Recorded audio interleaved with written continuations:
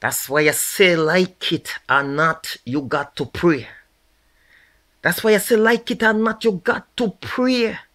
Your prayer can be the key to set someone free from their captivity. And you find this account in the book of Acts of the Apostle 12. Hallelujah, verse 1 to 12. Acts of the Apostle 12, verse 1 to 12. Now about that time, Herod the king stretched forth his hand to vex certain of the church. And he killed James, the brother of John, with the sword. And because he saw it pleased the Jews, he proceeded further to take Peter also. Then were the days of the unleavened bread. And when he had apprehended him, he put him in prison and delivered him to 4 quaternions of soldiers to keep him intending after Easter to bring him forth to the people. Peter therefore was kept in prison, but prayer was made without ceasing of the church unto God for him. And when Herod would have brought him forth, the same night Peter was sleeping between 2 soldiers, bound with 2 chains. And the keeper before the door kept the prison. And behold, the angel of the Lord came upon him, and a light shined in the prison, and smote Peter on the side, and raised him up, saying, Arise up quickly. And his chain fell off from his hand. And the angel said unto him, Gird thyself, and bind on thy sandal. And so he did. And he said unto him, Cast thy garment about thee, and follow me. And he went out and followed him, and wist not that it was true which was done by the angel, but thought he saw a vision. And when they were past the first and the second ward, they came unto the iron gate that lead unto the city, which opened to them of its own accord. And they went out and passed on through the street. Forthwith the angel departed from him. And when Peter was come to himself, he said, Now I know of surety that the Lord has sent an angel and delivered me out of the hand of Herod, and from all the expectation of the people of the Jews. And when he had considered the thing, he came to the house of Mary, the mother of John, whose surname was Mark, where many were gathered together praying. Amen. Amen. I say, like it or not, you got to pray. Hallelujah. There were many, hallelujah, they were gathered together praying. The Bible said, For my house shall be called a house of prayer for all nations, said the Lord God Almighty. Hallelujah. For prayer is a two-way communication. You speaking to God and God speaking back to you. Some of you don't believe that God also speaks by his spirit. Yes, he does. Hallelujah. Jeremiah 33 verse 33. Jeremiah 33 verse 33. Call unto me, and I will answer thee, and shew thee great and mighty things which thou knowest not. Hallelujah. 1 Samuel 30. Hallelujah. 3 verse 8. Hallelujah. 1 Samuel 33 verse 8. So David and his men came to the city, and behold, it was burned with fire, and their wives and their son and their daughter were taken captive. Then David and the people that were with him lifted up their voice and wept until they had no more power to weep. And David's 2 wives were taken captive, Ahinoam the Jezreelitess, and Abigail the wife of Nabal the Carmelite. And David was greatly distressed, for the people spake of stoning him, because the soul of all the people was grieved. every man for his son and for his daughter. But David encouraged himself in the Lord his God. And David said unto Abiathar the priest, Ahimelech's son, I pray thee bring me the ephah, the ephod. And Abiathar brought thither the ephod to David. And David inquired at the Lord, saying, shall I pursue after this troop? Shall I overtake them? And he answered him, pursue, for thou shalt surely overtake them, and without fail recover all. Again, I say, like it or not, you got to pray. So why do we pray? Because it is the right thing to do. Hallelujah. Prayer, hallelujah, is being communing with the Almighty God. Hallelujah. We communicate with our Heavenly Father. Hallelujah. And when we do, hallelujah, something happen. Hallelujah. We see in the book of Luke 18 verse 1. Hallelujah. The book of St. Luke 18 verse 1. And he spake a parable unto them to this end, that man ought to always pray and not to faint. Hallelujah. Man always need to pray and not to faint. Glory to God, who bless his holy name. Hallelujah. And we look at the book of 2 Timothy.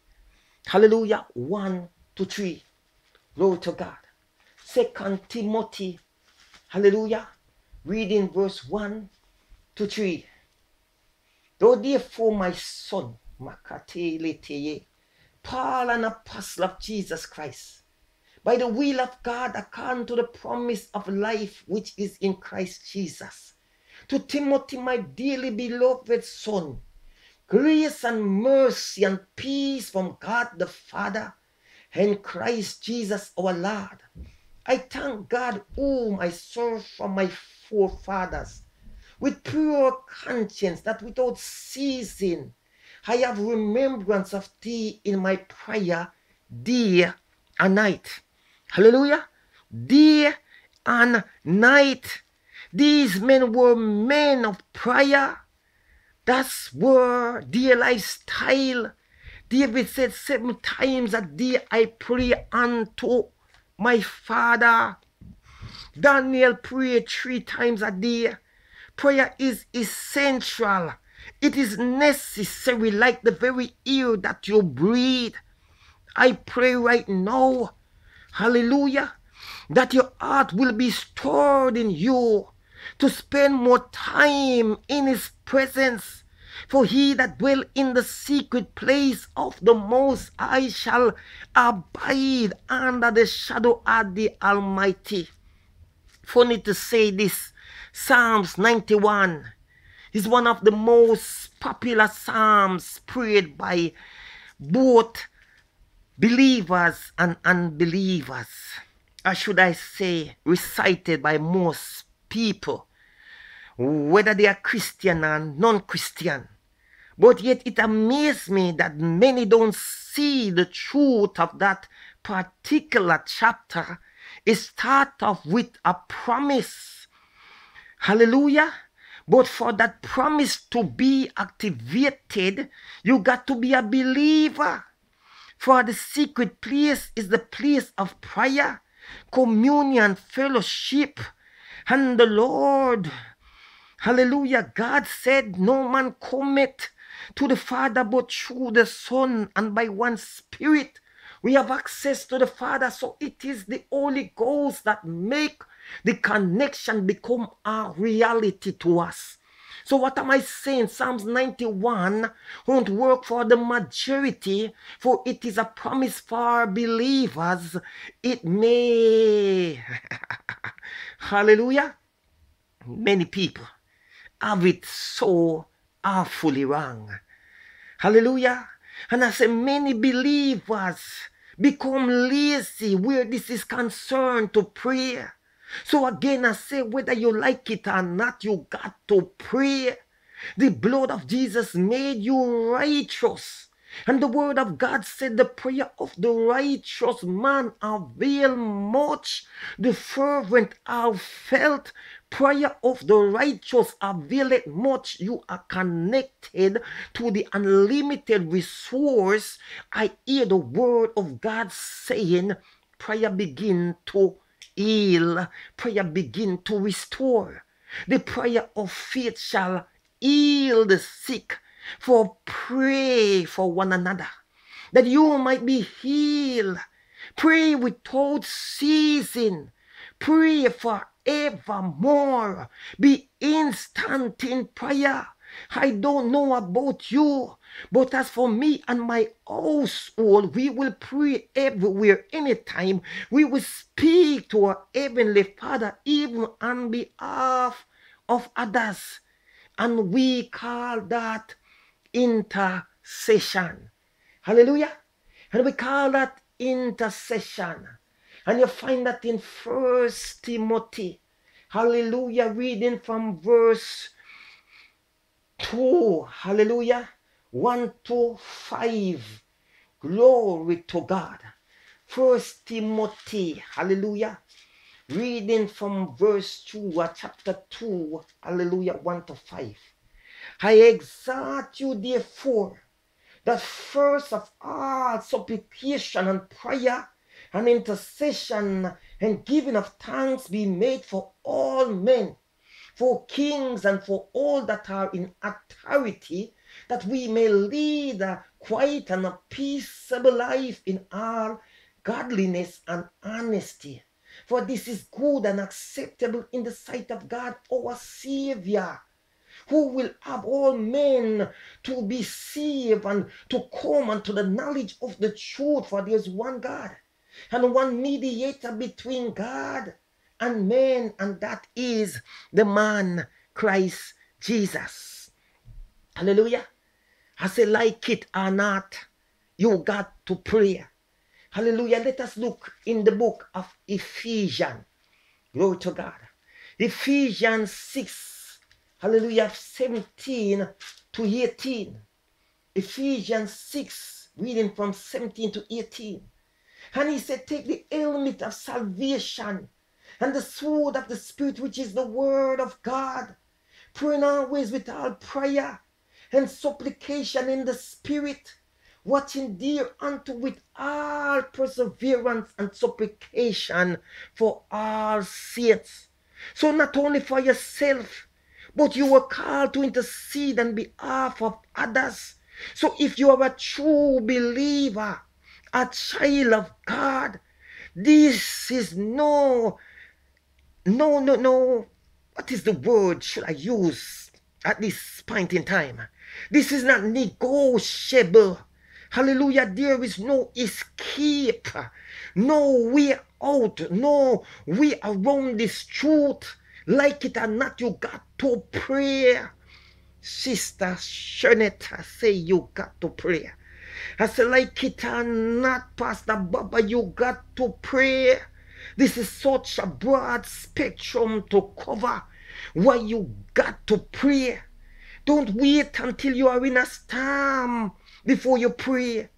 Prayer is vital. Be a man of prayer before you pray. Hallelujah. Glory to God. Bless his holy name. We worship you, mighty Father God. We extol and lift up your holy name. We adore you. For Jesus said, he gave us a pattern how to pray.